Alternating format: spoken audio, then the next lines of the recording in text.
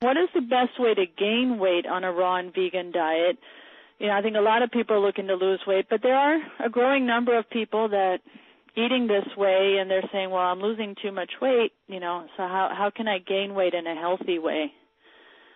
Yeah, here, we suggest you can sprout grains, and you can sprout beans, and then if you have a dehydrator, you can make it into all kinds of delicious preparations.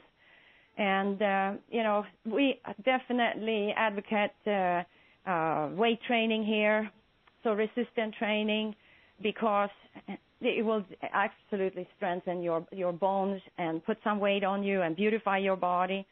And, that's really, the diet in itself, of course, does not put extra weight on your body. It just nourishes you, gives you what you need, gives you a great immune system, oxygenates your system.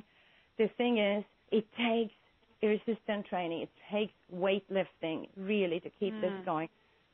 Yeah, and, we learned that ourselves, too, more or less the hard way. We started years ago to do, about 20 years ago, to do weightlifting. But before that, when we first started on the diet, we got far too thin. Then we started weightlifting, and we gained weight back, and plus, that just makes us strong and healthy. So, we've been through it ourselves. So we just know that if you get on live food, don't think that is all you have to do. You definitely have to exercise, and not just aerobic. It takes weightlifting.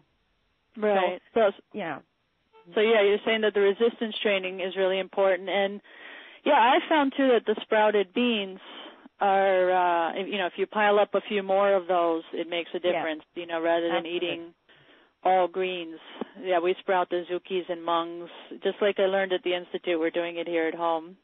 Yeah, and, a lot of people start eating too much avocados or too much nuts, and that's not good.